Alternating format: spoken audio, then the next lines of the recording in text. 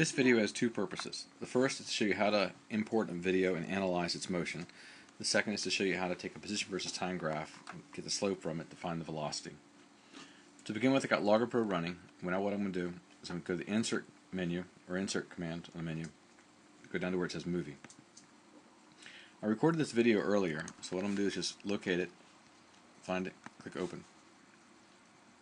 The video is kind of small, so I'm going to enlarge it. Now there's a certain order here to make sure this works the best. So kind of follow along with the order. Finding a place in the video can occur now or later. That's going to be okay. So I'm going to slide the little bar at the bottom. That looks good. So I can see the cart just coming into view. Then I'll click on this little button in the lower right hand corner. It's got those three dots in the triangle. This is going to enable and disable video analysis. Some new buttons appeared on the right hand side. As I go down, the first thing I'm going to do is I'm going to tell it where the origin is for my analysis. So it's the third button down from the top on the right hand side. It says Set Origin. Click on that and I'll set my origin. I'm going to choose this point right here.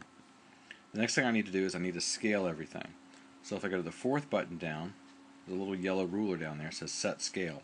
So I'm going to click on the Set Scale button and I'm going to drag a line across my screen of an object whose size I know.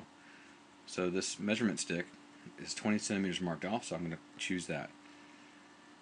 It's going to ask for the distance that I just measured, so what I'm going to do is type in 0.20 and the units are meters. And click on OK. I'm all set.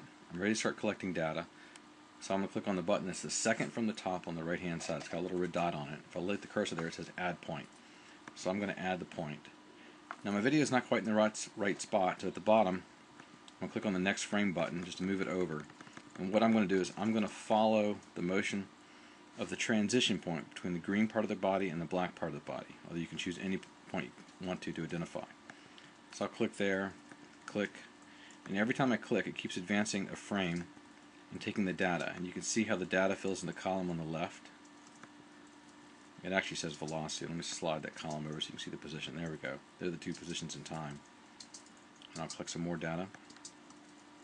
Take your time and be very precise when collecting the data. Otherwise it's going to add to the error of your measurements. So for the sake of time, I'm not going to collect all the data. I'll stop here. And actually I want to have one random piece of data that's going to be really wrong. So I'll put this piece of data over here. So that's going to be the piece that's going to be off. So at this point I've collected all my data. Now here's a problem. The computer right now thinks that this video, is playing at 29.97 frames per second, or about 30 frames per second. But actually, this is a high-speed video, and I took it at 240 frames per second, so I need to change the frame rate. What's important about all this is you need to change the frame rate after you collect the data.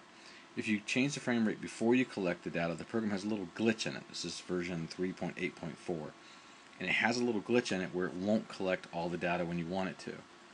So now at this point, I'll change the options of the video. So I'm going to go to Options, and go to Movie Options. And then I'll go down to where it says Override. Frame rate, 30 frames per second. I'm going to type in 240 frames per second. And click OK. So now I've got that overridden, and the time scale at the bottom is looking just the way I want it to look. Okay, so I've got my data in, I've got the time scale, now it's time to analyze the graph. So I'm going to get rid of the video just by clicking the Delete key on the keyboard. Now I've got all this data down here. I'm going to look at the X data. So I'm going to click on where the red X with the meter symbol next to it. I'm going to choose X for the measurement that I want to take. And I'm going to analyze some of the data, not all of it. So I'm going to highlight the data that I want to analyze. I'm going to make sure I don't highlight that last little piece of data. And I'm going to choose Analyze, Linear Fit. So now I get an equation for a line. Unfortunately, I can't read that. So I'm going to double click on that box, go down to where it says Appearance, and choose Appearance, and change the font size from 10 to 24. That way when I put it into my report and the report shrinks the image down, I can still read what's down here. So here's the basic form. There's the slope, 1.271 meters per second. So that's the speed for the car for that region that I've highlighted. It's the slope, 2.271. It's the speed because we know that the slope on a position versus time graph is the velocity. And that's it.